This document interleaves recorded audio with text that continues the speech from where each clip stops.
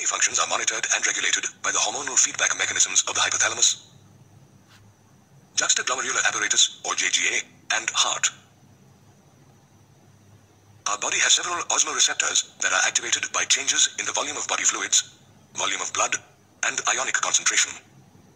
An osmoreceptor is a sensory receptor that detects changes in osmotic pressure.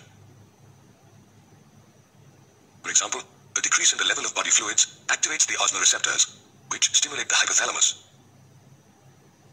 which in turn neurally stimulates the neurohypophysis of the pituitary to release the antidiuretic hormone or ADH or vasopressin. ADH prompts the distal convoluted tubules or DCTs and the collecting ducts to reabsorb more water, thereby preventing diuresis.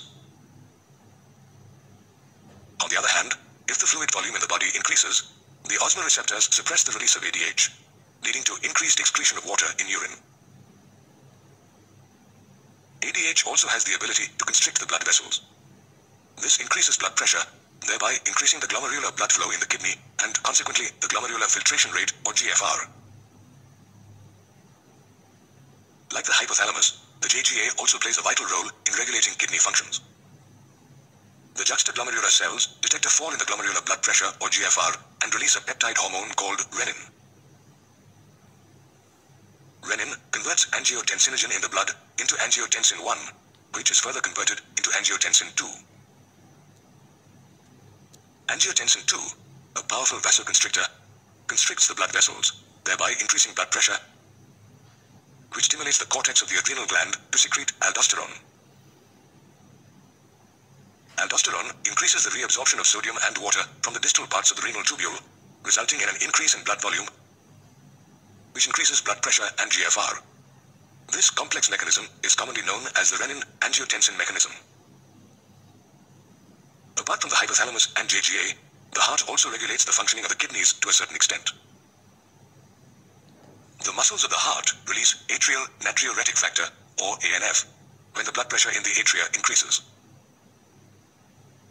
ANF, a peptide hormone, is a vasodilator and also a diuretic that dilates the blood vessels and helps to decrease the blood sodium and water levels. It exhibits an inhibitory effect on the renin-angiotensin mechanism. Hence, hormonal feedback mechanisms efficiently monitor and control the functioning of the kidneys, leading to the formation of urine, which passes into the urinary bladder, where it is stored until a signal is received by the central nervous system, or CNS. As the urinary bladder gets filled with urine, the bladder is stretched, and causes the stretch receptors on its walls to send a signal to the CNS.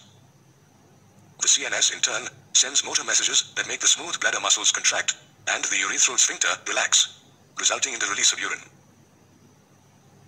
This process of disposing urine is called micturition, and the neural mechanism responsible for the process is known as the micturition reflex.